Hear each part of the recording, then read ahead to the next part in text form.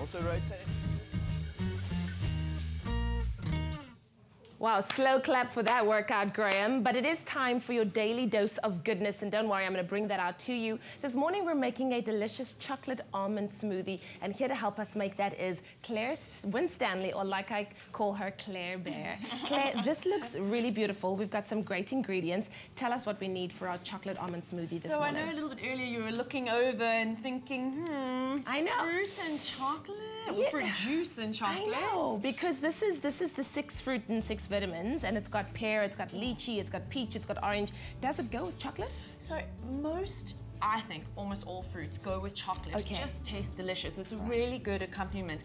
And yes, it's a little bit different to have your raw cocoa and your juice together, but we're going to try it out. We're going to try it out. Let's see what happens. Exactly. Anything that's got your vitamin A, C, and E in there, and it's good for you as well.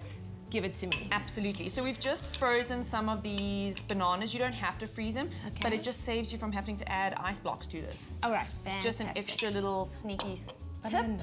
We've got some raw oats, a little bit of bulk and fiber into that smoothie. Very nice. And also flavor. I love the flavor of oats. And then our almonds. Oh, those are my Achilles heel, hey? Like, I love almonds so and much. then to match those almonds, a little bit of almond milk. Okay. Oh, wow. Just to sort of bring all those... It's almost like a little breakfast jar. So good. And then comes the cool stuff, the fruits. Nice. Our delicious Clover Krush. We're going to add that to it.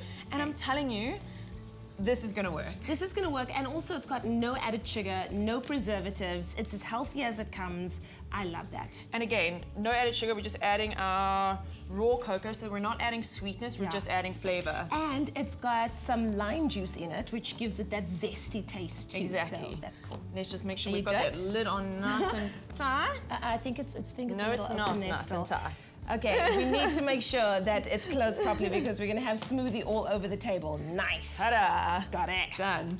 All right. And we go. No, we don't. No, yes, we do. Yum. Look at that flavor.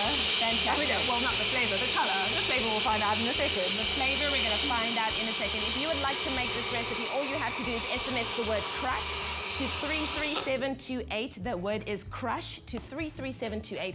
We'll send you your shopping list and the link to the recipe, and you could be making this yourself. It's delicious, it's thick, it's creamy, it's yumminess. Oh, let's taste it. Actually, on the note of the creaminess, I was just going to say, you can add more juice, more almond milk, depending on how sort of liquid and fluid you want it.